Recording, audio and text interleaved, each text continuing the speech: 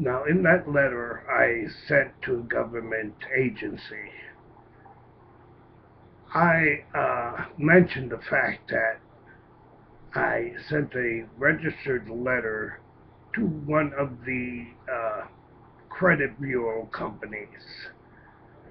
Now, okay, on the envelope, I left out one of the numbers, but on the green card, the number was there. And of course, the name, it didn't change.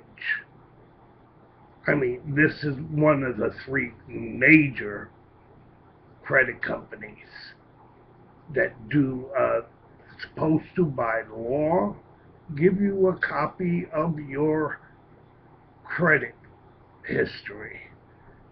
So why haven't I gotten one? And why couldn't the post office? I mean, they still do have people working at the post office, and I believe they can read. And one of the major credit reporting companies, you mean they couldn't forward it to that company? This is another complaint that's in my letter to a government agency.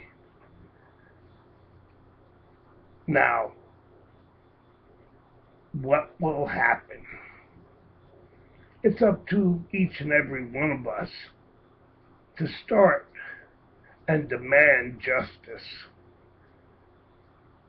to make sure that those criminal elements in our country